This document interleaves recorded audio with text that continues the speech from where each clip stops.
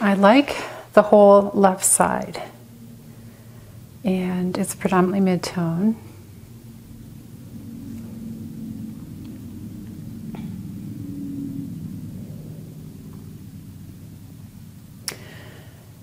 But the right side, it's mostly that central opaque area that I just don't like. So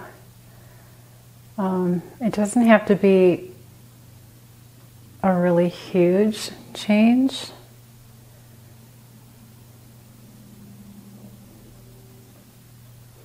All right, so I might try this.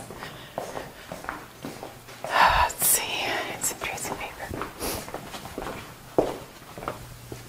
Okay, so I have this tracing paper. It's 14 by 17. It's the same paper that I use on my cafeteria trays, made by Canson. And I just need a sheet of this.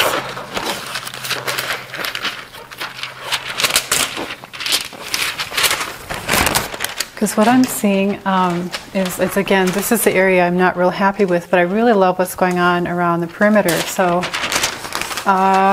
what I want to do is capture, I guess starting up here, I'm going to trace this sort of shape here, kind of loosely.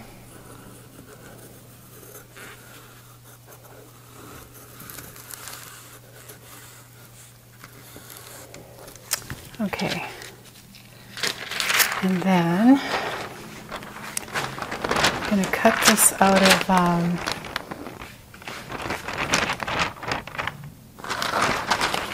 newsprint.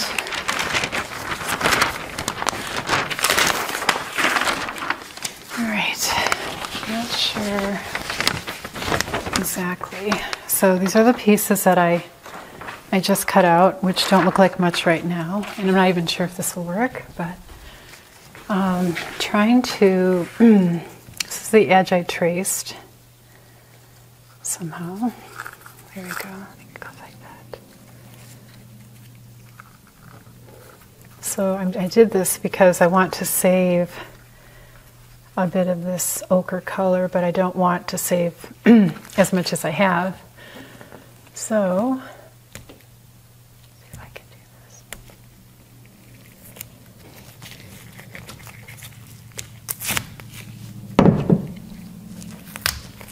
kind of delicate, plus it's sticking to my gloves. All right, and this is all dry, but trying to decide how much I want to save. Right about there.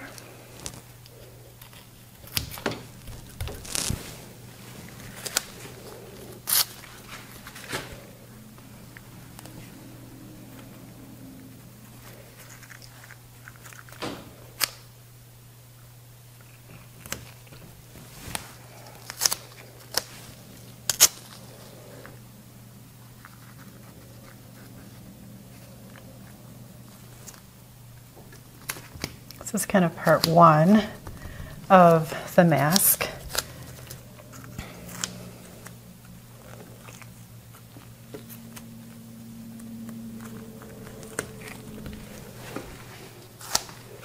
Not quite sure down here, but do this. And then the other part, I had to guess because I wasn't quite sure exactly how I want this to be, but it could be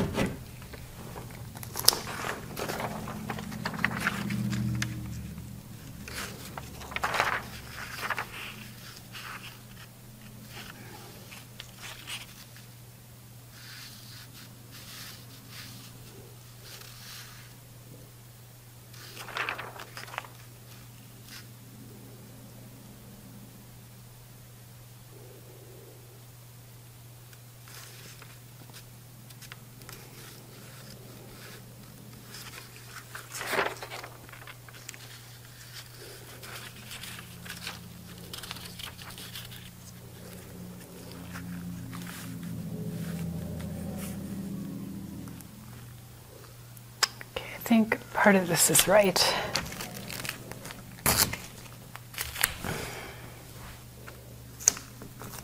This is not quite right.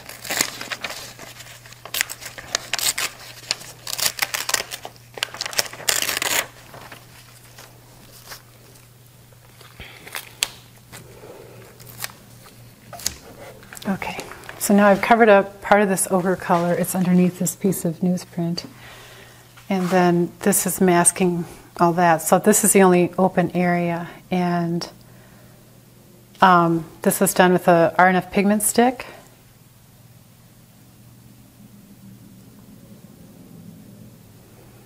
So I think to do RNF pigment stick on here would be too much. And then the question is, okay, let's see, this one's supposed to be predominantly warm.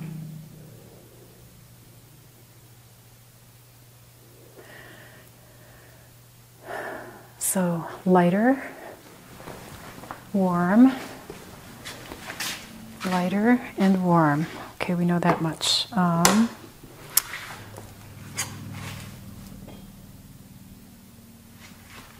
start with this base color, lighter. This is gray. I mean, I know that that's lighter, but not by much. Take some white.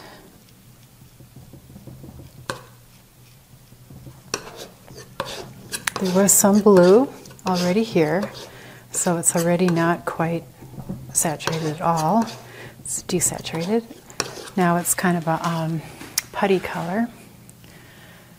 And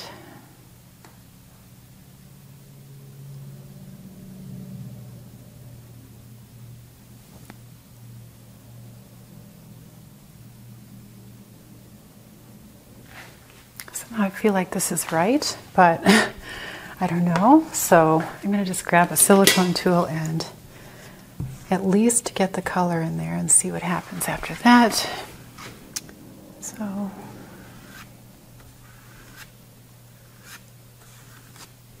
it's kind of a pretty soft, buttery yellow. Sometimes I like to put paint on very thick.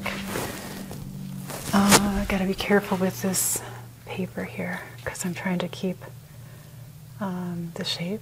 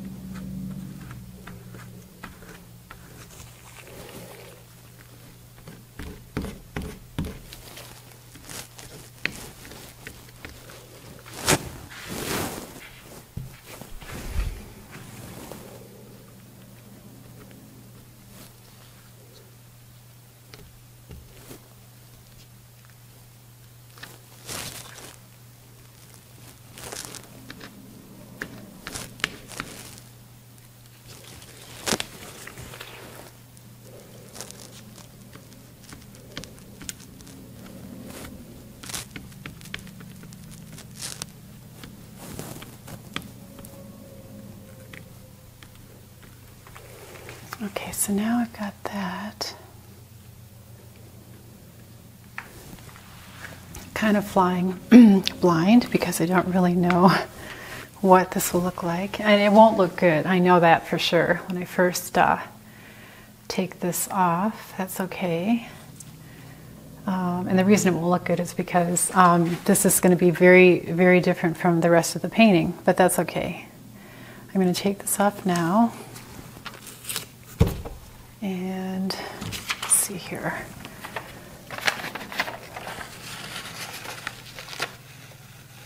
Try to untear the painting. Save that in case I need it later.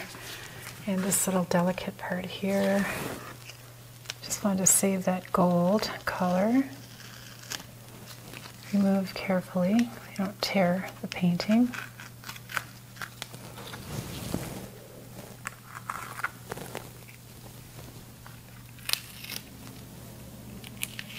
Okay, I'm just going to toss this out and then stand back.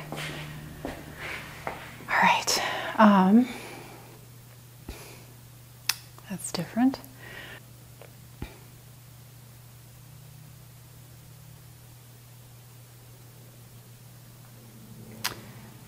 Okay, so one thing that I can do, there are a lot of things I could do.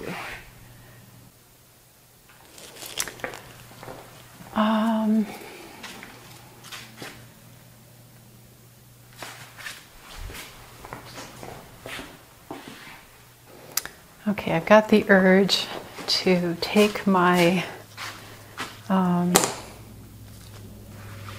this guy, my painter's edge, and just kind of freeform make marks.